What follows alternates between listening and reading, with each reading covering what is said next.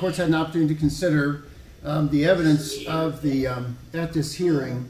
The court, first, with respect to criminal history, finds that defendant has 2 prior felony convictions. One resulted in a 4-year prison term for an F3 felony theft.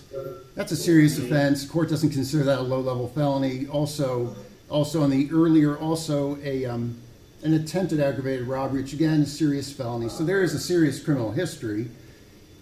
The court heard the testimony from Detective Connell,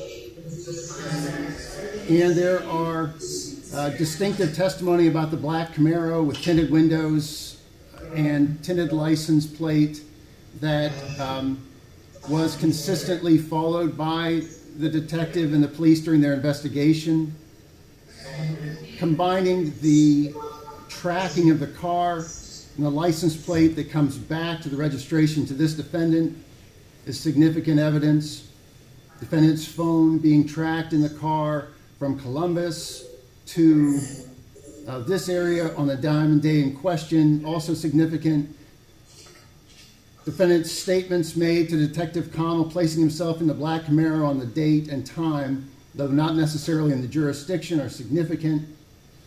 The fact that the court has no ID on any other possible witnesses is a factor that weighs in the court's consideration.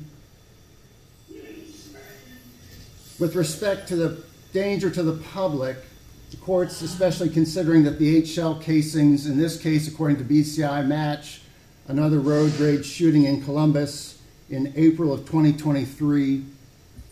Given all of these factors and weighing, considering the court finds that the proof is evident and that the court's determination, based on the weight of the evidence of the accused, the nature of the offense, of the charge of murder, the criminal history of the accused,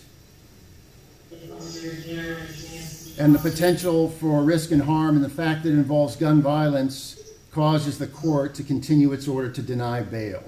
The court's understanding of this is that in 2 to 3 weeks, defendant will be presented in shorter time, be presented to the grand jury, that his case, if it's indicted, will be bound over to the Summit County Court of Common Pleas, and at that time a bail review will occur. In the meantime, Mr. Riley, as you indicated, you could ask the court to reopen this hearing if you, during discovery, discover other evidence for the court to consider.